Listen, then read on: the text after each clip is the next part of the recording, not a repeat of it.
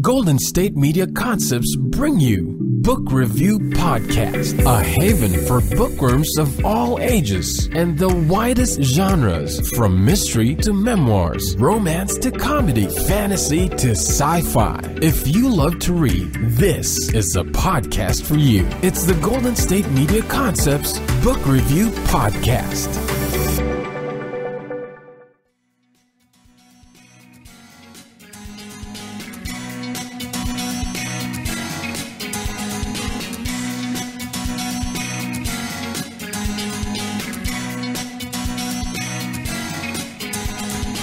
Hello and welcome to the GSMC Book Review Podcast, brought to you as always by the GSMC Podcast Network.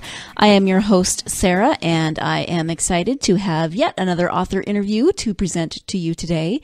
Today I am speaking with author Lisa Jakub about her second book, Not Just Me, and it is a book about some of her struggles with anxiety and depression, and it really resonated with me. I read her first book, You Look Like That Girl, several months ago. And I read it actually a lot in the mornings and afternoons while I was commuting and I was riding the train. And she has this really wonderful, witty way of writing. I kept snorting or laughing straight out loud, and I was getting a lot of weird looks on the train thanks to that book.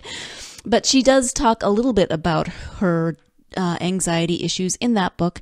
And I really appreciated the way she was so forthright about them, but also she was able to really normalize isn't quite the word that I want to use, but she just embraces it as a part of her life, as something that she is working through. She's able to look at these issues through a lens of humor and a lens of understanding and learning to love herself because of, or in spite of, these parts of her mental makeup. So I really appreciated that. So when I saw that she had written this second book, Not Just Me, I was very excited to read it because I was interested to learn more about her struggle and the things that she has learned to overcome those issues. I am not going to make this about me, but I have struggled with similar issues throughout my life. So the whole time I was reading this book, I kept thinking, yes, oh my gosh, yes, that's me. And I know that mental health issues can be very, very isolating for a lot of people. So I'm so grateful that there are books like this that give us those moments to be able to say, yes, I totally understand that. I totally resonate with what you just wrote. I completely get that. Wow. Okay. So it isn't just me. Hey, look, there's the title of the book. Let me read you the excerpt from the back of the book and give you the subtitle too, because the subtitle is great. So it's Not Just Me, and the subtitle is Anxiety, Depression, and Learning to Embrace Your Weird. So that gives you, it gives you, even the title gives you an idea of what this book is going to look like. It's going to cover a serious topic, but there's going to be a dose of humor in there as well. So here is that description of Lisa's book. Lisa Jakub has always been a little weird, sensitive, emotional, introverted. What else would you expect from a former child actor turned writer? But the issue wasn't just an artistic temperament. Lisa was constantly trying to hide her debilitating anxiety and depression. She assumed that retiring from her 18-year acting career and leaving Hollywood was going to be the cure for all of her issues. Guess how that worked out? Lisa was still having 3 panic attacks a day and found it hard to leave her house. But when anxiety-induced vomiting claimed the life of her iPod, she knew it was time to get help. It was time to talk about the things that are hard to talk about. She started to embrace her weird. In searching for a deeper understanding of mental wellness, Lisa explored her own history and reached out to others to learn how anxiety and depression impacted their lives. She interviewed veterans with PTSD and 10-year-olds with sensory integration issues, people with eating disorders and cutting habits, those whose lives were saved by medication, and those who found yoga to be the answer. She went to Colorado to learn about the effects of cannabis on anxiety and attended a meditation retreat in North Carolina to sit quietly for hours and hours and hours in noble silence without a phone.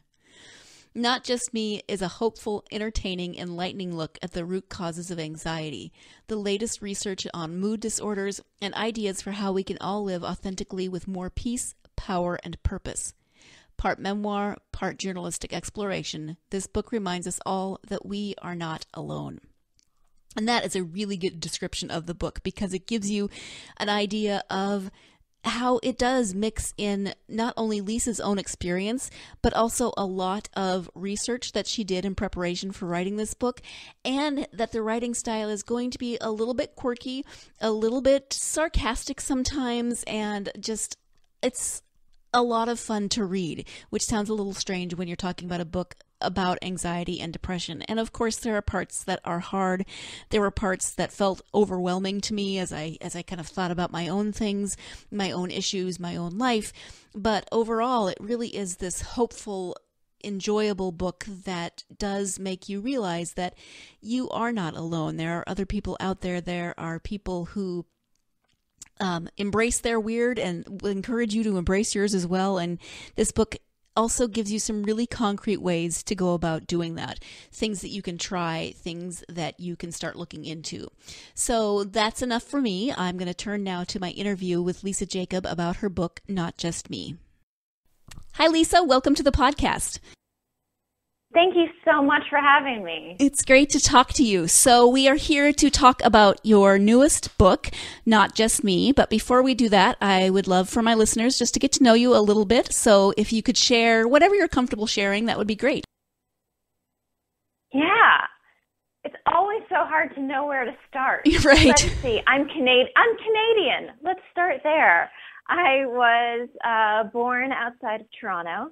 And I had a little bit of an unusual childhood due to a completely random encounter. I was 4 years old, and I was with my parents in a farmer's market in Toronto.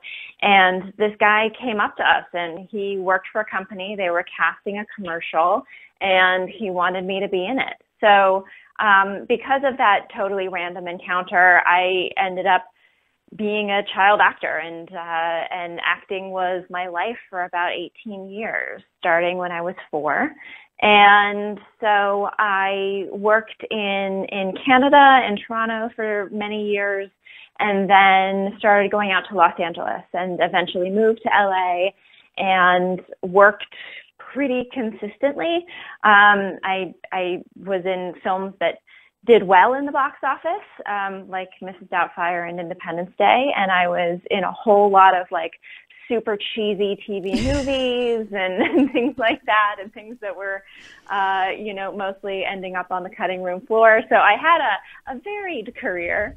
And so when I was in my early 20s, I had realized that I was getting increasingly unhappy in my life. I wasn't passionate about acting anymore.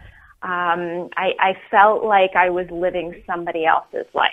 I felt like everyone around me was telling me I had this dream life, but I looked at the film industry, I looked at the competition, I looked at the criticism, I looked at the focus on physical appearance, and I just wasn't sure it was really the contribution to the world that I wanted to be making.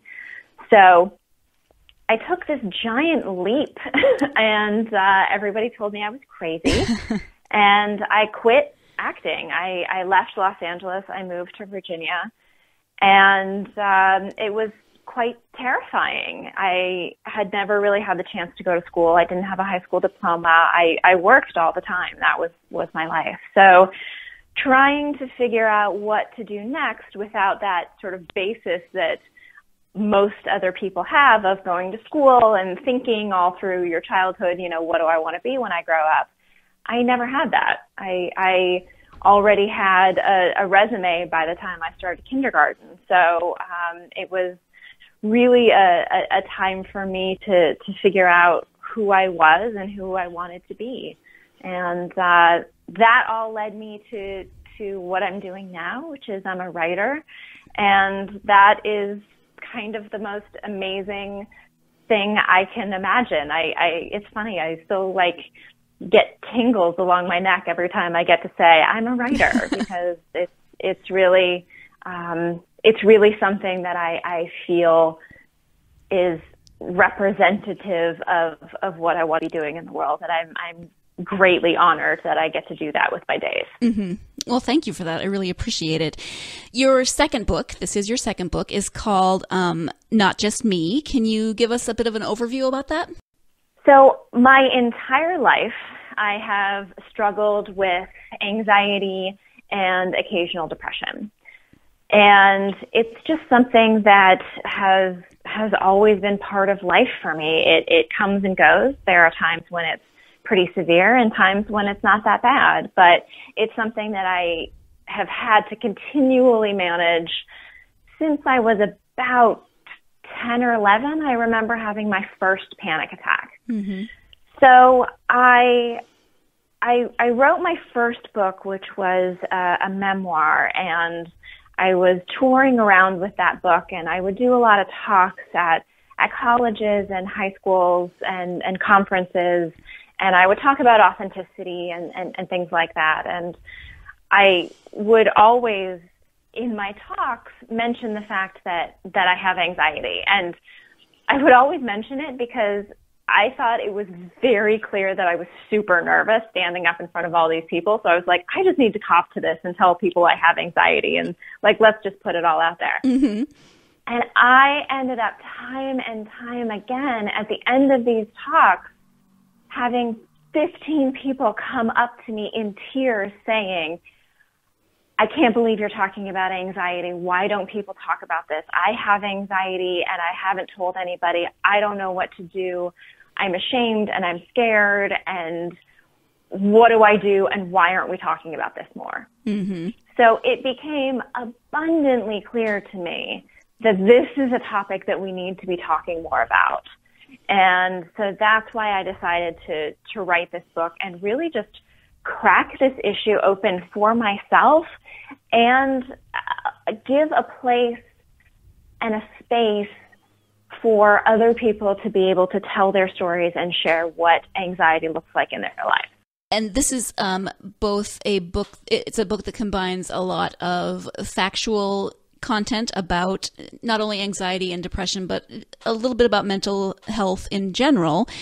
But it's also, for you, an incredibly personal topic. So did that exacerbate your anxiety to decide to write something like this that is incredibly personal?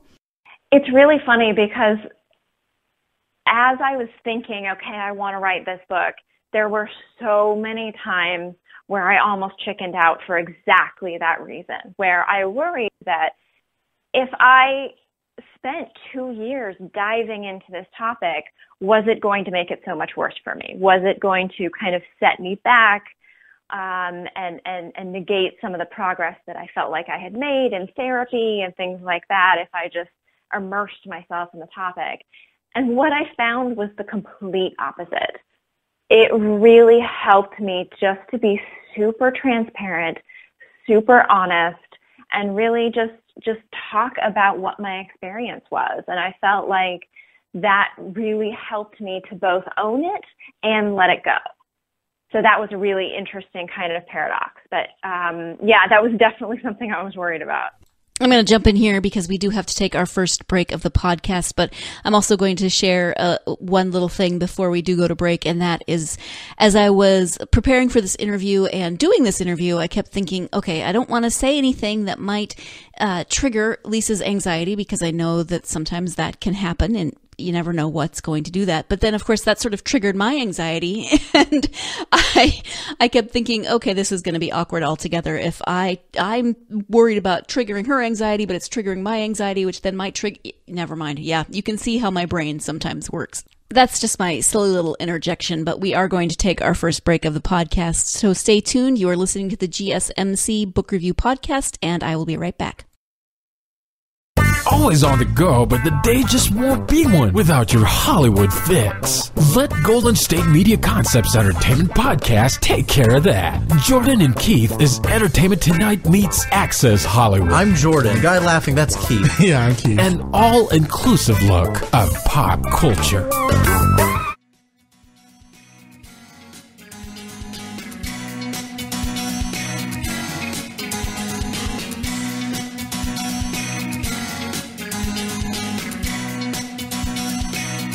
Welcome back to the GSMC Book Review Podcast and the continuation of my interview with author Lisa Jakub about her book, Not Just Me. Yeah, and in the beginning of the book, you talk about going to speak with your therapist who you hadn't seen in a couple of years and asking for your medical records and just the whole process of that and wondering what you were going to read there in black and white about your diagnoses.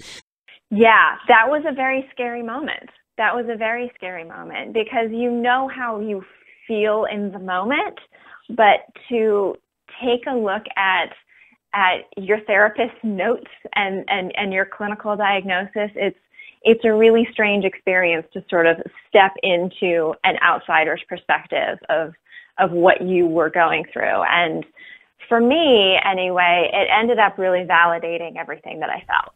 Right. Whereas I was a little bit worried, maybe I'm just a big crybaby, but it's like I could look at those records and say, no, I have a medical diagnosis. This is a real thing. This is not, oh, I should just buck up and get over it, which is, I think, what so many of us with anxiety are really concerned about, that we're going to be perceived as weak. Mm-hmm. And we're going to be told to just get over it. And for me, getting those records, seeing diagnostic codes was actually super reassuring. Well, and I would worry about the qualifications of your therapist. If she had just written in your notes, Lisa is a big crybaby, and she needs to get over it. I mean, you might want to reevaluate. That's true. And then, of course, I would worry, like, how much money did I give this woman who knows nothing about what she's doing? Yes, but that is a common thing that people with anxiety or with any number of mental illnesses in this country face every day. It's just get over it. Just think happy thoughts. I think just get over it really covers it. But how do you address that kind of attitude when it comes to your own life and talking to others about their struggles? I think that the whole positive psychology thing can be really tricky because I think it can turn into blaming and guilt and all of these other things that if you can't just, happy think your way out of something, then you're just doing it wrong and you're a failure at that too. So I think that has been a really difficult thing. And I think that, a lot of the positive psychology stuff, I think it comes out of a good place. And I do believe that, you're going to have better results and a happier life if you're not constantly focusing on the negative and if you're, looking for more positive things. But it's not the end all be all answer. And I think that this idea of, buck up and get over it, luckily, I think it's very old thinking. I mean, it's just antiquated. And I think that the more people are talking about their experiences with various mental wellness issues, that people are realizing that you might as well say, like, hey, why don't you buck up and get over your pancreatic cancer? It just doesn't work like that. Right. And so I think that the more we continue to talk about this topic, the more that people are open and unashamed, because there is still this stigma. And so I love it when people are open about talking about it. More people that have public presence are talking about it. And I think it's super important to make people realize that this is not just, you're making a choice to be in a bad mood. So I'm very encouraged that the tides are changing on that and that people are realizing it's just not reasonable. Right. Yeah. How much research did you do for this book and what did that look like? I did a ton of research and I loved that. I am such a book nerd, and to be able to just sort of dive into this topic that I have been living with my entire life and I've, done some research into, but to really get into the science of anxiety and depression, really get into reading medical journals about the studies and all that sort of stuff was so much fun for me, and I really enjoyed that. So it took me about 2 years to write the book, and I did a whole lot of research and a lot of interviews with people as well. So that was really important to me, that it not just be another memoir of here's what my anxiety looks like, but I wanted to intertwine that with the research, with other people's experiences, and with really practical tools that people can use and try out. And there is no simple one-size-fits-all answer, but I think for a lot of us that deal with this, we feel like there are no answers. We feel like we're just helpless and it's just going to be like this forever. And I find it really helpful when somebody can kind of throw out 6 different things, like, hey, maybe you can try this, or try this, or try this, and maybe just one thing will work, but that's really all you need. So that was really important to me, to have very actionable, like, sit down and try this today and see if it works for you, things that I could offer to the readers. Mm-hmm. And you said, people tried different things. For you chose not to do medication, and you've tried other ways of handling your anxiety and your bouts with depression. Can you talk a little bit about those alternate methods that you've used? Yeah, so I am not at all anti-medication. I think medication can be incredibly useful and important, and in some cases absolutely necessary. So I am not at all against medication, but for me, I wanted to try other things first. And that comes from the fact that I am extremely sensitive. If I have caffeine, I am wired. If I have half a glass of wine, I am drunk. Like, I just react really, really strongly to things. So I was concerned about side effects. Mm-hmm. And I was prescribed medication, and I had a little bottle on my kitchen counter that I kept for years. And I always felt so reassured that I had that as a backup. But I wanted to investigate other things as well. So 2 of the things that were hugely important for me in helping get the anxiety under control, meditation and yoga. And those are things that to this day are part of my daily practice. And I consider them to be medication.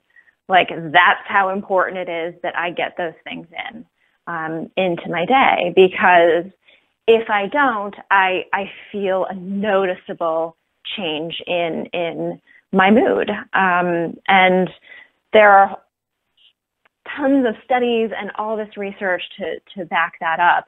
But what I found most persuasive is just, I tried it, it worked for me. When I don't do it, I feel worse. And so that's what convinced me. Mm-hmm. And you teach yoga now as well, is that correct? I do. Actually, it is my 1-year anniversary today of graduating from yoga teacher school. Happy anniversary. I've been teaching thank you. I've been practicing yoga for almost 10 years, 9 or 10 years. And so last year I decided that I really wanted to be able to share this, because it has been so important for me. And so I teach now, and I specifically like to teach yoga for anxiety. All yoga will work for anxiety, but I really like to focus on, we're not doing this to get killer abs, right? We're doing this to really connect with that still place that everybody has in them, but if, you're like me and have anxiety, it gets drowned out by this, wild monkey that we feel like we have in our brains. It's just constantly bouncing around and sometimes ruining our lives. So I like to focus when I'm teaching and when I'm practicing on being able to access that that breath and that sense of stillness where we can remember that the thoughts are just thoughts and we can make different choices. Mm-hmm. In the book, when you talked about first trying yoga, you tried hot yoga. Do you still practice that, or what kind of yoga do you practice generally? I do. I practice hot yoga, which the first time I tried it, I absolutely hated it and thought those people were insane. But I kept going back and gave it a few more tries, and I absolutely fell in love with it. So yes, the yoga I practice is hot yoga. The yoga that I teach is not hot. It's basically slow flow vinyasa. And I did my yoga teacher training up at Kripalu in Massachusetts, which is an incredible yoga center.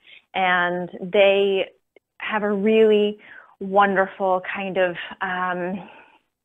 very integrated mind-body system for yoga that is really useful for helping with trauma and sort of processing any kind of anxiety or depression. So that's been something that I've been moving more into, and I really enjoy also is teaching yoga for overcoming trauma and for veterans with PTSD. That's one of the groups that I teach, and it's been a fantastic experience.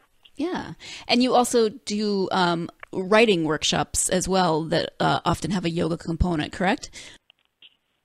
Yeah, that's been a fun new experience for me that I've been starting recently, is doing a weekend workshop where we do yoga and we meditate and we write. And there are really incredible connections between writing and yoga. And it really is just a great way. If you have those two things working together, you can really kind of process some stuff and get through some of that, those dark clouds that a lot of us carry around. And it's been a really wonderful experience to be able to share that with people. We have, fairly small groups that we do. We spend 3 or 4 days together working on all this stuff. And it's been really exciting and really beautiful to watch people deal with some of the things that they've been carrying for years.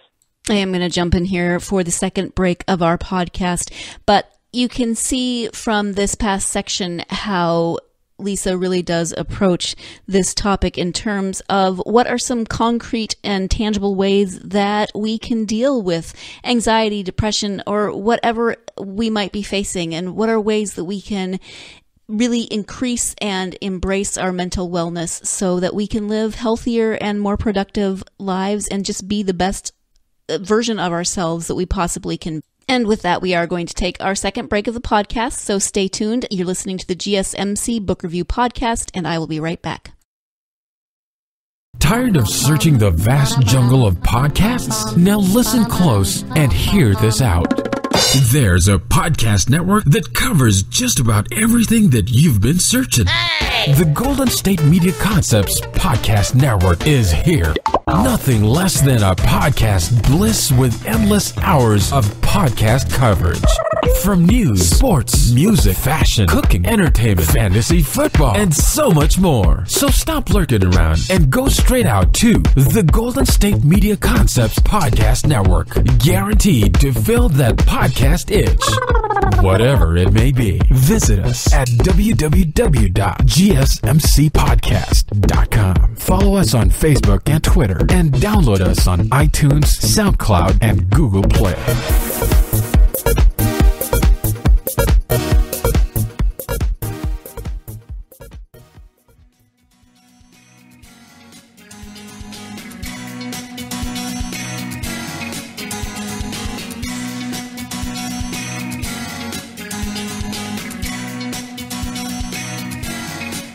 Welcome back to the GSMC Book Review Podcast and the conclusion to my interview with author Lisa Jakub about her book, Not Just Me. Is there one overarching theme that you would like for people to take away from this book? I think the thing that I found so incredible as I interviewed dozens of people for this book was that everybody's circumstances were different. I interviewed 10-year-olds who struggled with perfectionism and had sensory disorder issues, and veterans who had PTSD, and people who were cutters, and people who attempted suicide, and people who had eating disorders. And they all had such different lives, and the anxiety and depression tended to present itself in all these different ways. But so many of the things that I heard were so similar. People always feel like it's just me, I'm just weird, and nobody else can understand. They feel like they have to hide what's going on. They feel like, otherwise their lives are kind of okay, so they feel really guilty that this is an issue for them. Like, the same things kept coming up over and over again, and I think it was just such a reminder to me, and I hope that readers get this too, that if you are dealing with this stuff, you are not alone. So many people are really struggling with this, and I think that alone is really reassuring, and I think it's so important to be able to talk about this and to be honest about it. And it's not like, oh, you're just wanting attention and putting it all on you. But what I've realized is that when I talk about these issues, what I'm actually doing is freeing up somebody else to feel like they're allowed to talk about the things they're struggling with too. So it's not just this self-serving thing. It really does help diminish the stigma, and it helps other people to feel like they're allowed to share the things that are hard as well. And I think that is what is going to really help to move this issue forward and get rid of this shroud of shame that so many of us carry around about it. Mm-hmm. I think that comes through very well in the book. And I, for one, appreciate that you wrote it and that you shared not only your story, but the stories of the folks that you interviewed, because it really did give different perspectives. And, not everyone was from the same set of circumstances, and yet they all struggled in various ways. And, they didn't necessarily find the perfect answer, but they found what worked for them and what could help. So I think that was very helpful. Thank you. I'm glad. Yeah. So this is your second book. Tell us a little bit about your first book, You Look Like That Girl, which I love the title. Yes. Thank you. You Look Like That Girl is something that I still, to this day, hear a lot. It's really funny. I was working out at my gym the other day, and one of the girls came up to me and was like, "You look like that girl from Mrs. Doubtfire."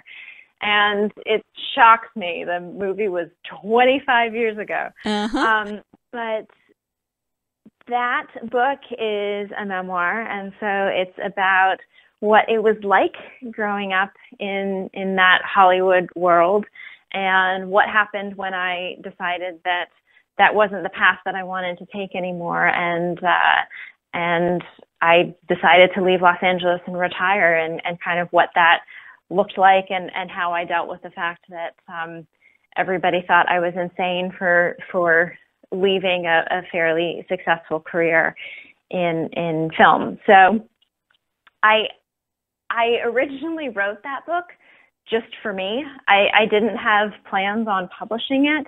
It was just something I have always loved writing. It's how I process the world. It's how I figure out what I think about things. It's nothing feels real to me unless I write it down. So that is something that's always been important to me since I was a little kid. And so I wrote it after I left Los Angeles, literally just to be like, okay, what just happened? I just blew up my life. Hold on, let me look at this. And it really is a story that I think, even though the circumstances are a little bit unusual, I think a lot of people can relate to it. And that I woke up one morning and went, oh my God, what am I doing with my life? Wait a minute. Is this actually where I want to be and who I want to be? And then how do you deal with the consequences of that? And I think most people at some point hit that moment in their lives where they really have to think, is this how I want to be spending my time? So I wrote it just for me, and my husband read it when I was finished, and he has never been known to humor me about anything, which is one of the things I love about him. And he read it and said, you know what, babe, I think you should try to publish this, because I think it could be helpful to people who maybe feel like they have a different version of success than other people, who maybe think like, you know, this path might look pretty and shiny, but it's actually not the path that I want. And so I, at that point, decided like, oh, maybe I'll see what I can do with it. And then that kind of all snowballed, and I'm so grateful that it did. Yeah. Maybe this is a little preemptive, but are you working on another book, and if so, what does that look like? I am not working on another book. I will be working on another book. Book 3 is in there percolating somewhere, but at this point, I'm really focusing on teaching and doing these the writing and yoga workshops. That's really where my heart is right now, and so I'm focusing more on that. And we also just rescued a dog, so she takes up a whole lot of my time too. Yes. What kind of a dog? Total mutt. Nice. Absolute mutt. Yeah, we even the vet is confused about what she is, Geez. so we don't totally know. But she's about 50 pounds of pure love. Oh. So she's pretty awesome. But she also has anxiety, of course. Oh, well. I would adopt a dog with anxiety. So oh, sure. we've, we're working on all of her issues, which of course makes me work on all of my issues. So it's been a really interesting time. Yes. I think maybe the next book needs to be about dog anxiety. I'm not sure. Maybe. Does she do yoga with you? She or does she try? Actually. I mean, she definitely tries, and she's gotten good. We have one of the first commands that I taught her was no paws on the mat, because she would come and just basically like, you know, try to hug me as I was on the yoga mat. So now she comes with me, and she has her own little space in the yoga room, and she lies down and is very peaceful. So nice. We're making good progress with that. I have 2 chihuahuas that are not terribly helpful at all when I try to do yoga, because they want to lick me and jump on me, and they're tiny, but it doesn't help. Yes, absolutely. So what advice would you give for either aspiring authors or people who just want to write? I think that's it right there. Just write, which sounds so easy, and it's incredibly difficult. But I think that so many people get caught up in the inner critic and the worry and what is that piece actually going to be? And I'm a terrible seller, and I don't know if this is good enough, and this isn't original. Somebody's already written something like this.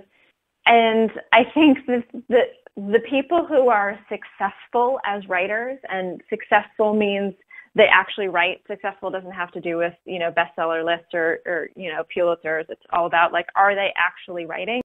The people that are able to deal with all of that, that war going on in their heads, that just onslaught of the criticism and the doubt and the fear and all that, if you can get rid of that, and maybe not get rid of, if you can ignore it, it's always going to be there. Mm-hmm. But if you can turn your attention away from that and towards the blank page and just write anyway, that's the whole key. Okay. That's it. And it doesn't have to be good.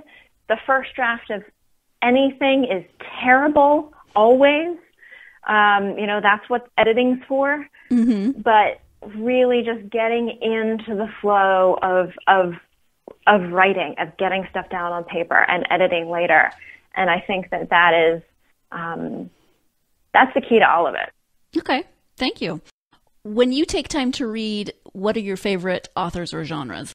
Oh, I love reading. So I love reading. I read all the time. It's incredibly important to me, so I always make time for that. I kind of read a little bit of everything. Right now I'm reading a really great book called The End of Alzheimer's.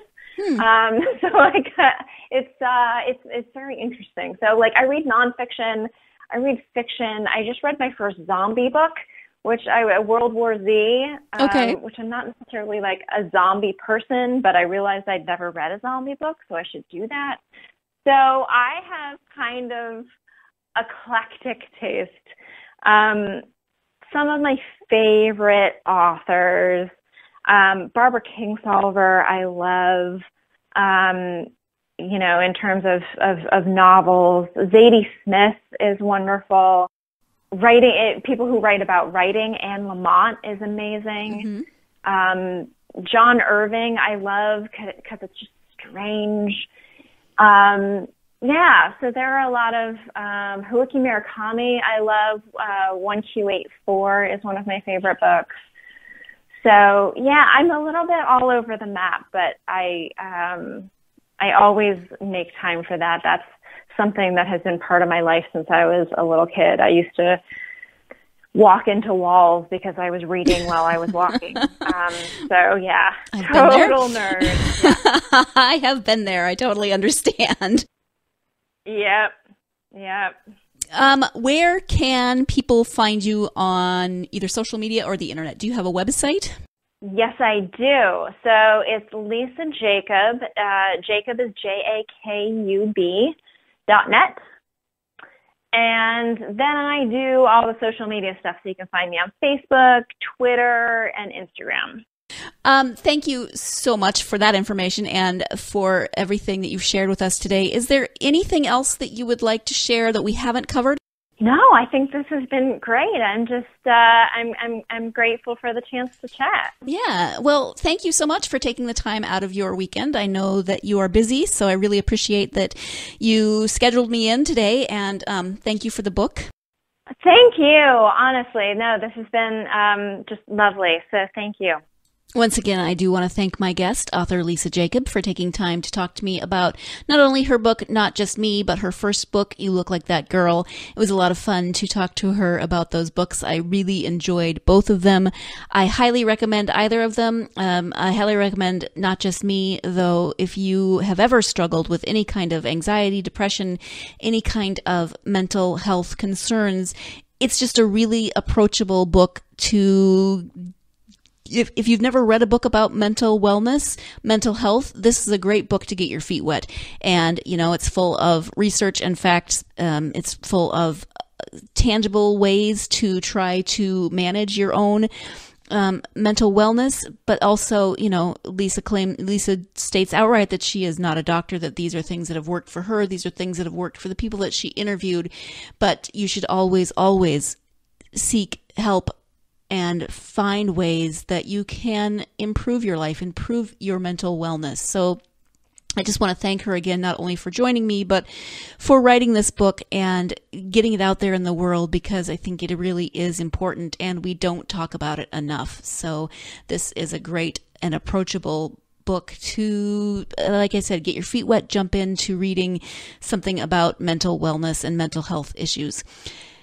Thank you, as always, for joining me. I really appreciate you, and you're tuning in to the GSMC Book Review Podcast. I hope you will join me again on Thursday. I don't have a second interview scheduled this week. That's very strange for me, but I'm excited to just sit and talk about some books with you. So I hope you'll join me on Thursday for that. In the meantime, you can find all of the GSMC podcasts, not just this one, but all of the podcasts at www.gsmcpodcast.com.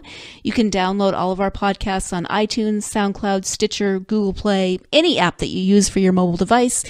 And you can follow us on social media. We're on Twitter, Tumblr, Facebook, Instagram. There's also a blog associated with the podcast, and that is www.gsmcbookreview.com. GSMC.blogspot.com. All of those links are in the show description, so you'll be able to find them. Thank you again for joining me. I hope you'll join me again on Thursday, but in the meantime, go out there and get yourself lost in a good book. You've been listening to the Golden State Media Concepts Book Review Podcast, part of the Golden State Media Concepts Podcast Network.